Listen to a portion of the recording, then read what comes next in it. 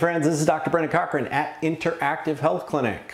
Today I want to talk about glutathione. So most of you have probably already heard about glutathione. If you haven't, you're missing out on a very, very, very important nutrient.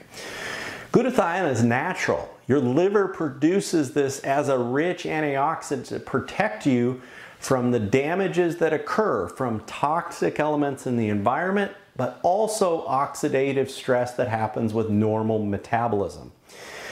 Now, there is a medication that drops glutathione levels in your body. It's called acetaminophen. Acetaminophen, if you take too much of it, it drops those things really low, and it can cause actual serious liver damage if you take too much. We use it in an effort to help prevent disease in a proactive strategy, or we use it in chronic health to rehab a person. Because we know that the more we can get glutathione levels up in the person, the less or the slower their disease process is going to go because of quenching that oxidative stress reaction. So what are ways that we can do this? One, we can give you straight glutathione.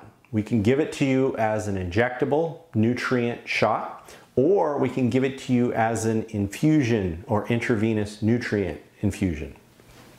Now, what does this thing do when you're getting it? We often start with a lower dose and then we can ramp you up to quite high dosages. Now, the reason we start low is we don't know how much toxicity you have in your liver, right? And a lot of people can have detox reactions with this if we go too quickly. So we start low, we ramp you up with this. However, most of our patients, what do they experience if they're not having a detox? What they often experience is they say their brain is clearer. They're having less trouble, if they do partake in exercises, or if they do partake in, say, indulging in things that are treats like alcohol or bad foods. They see that they can tolerate those things better. Most people, again, like it because cognitive function improves, skin health improves, GI function improves. Generally, we help reduce the aging time, basically. We slow that down. So it's a wonderful nutrient to add on to an IV.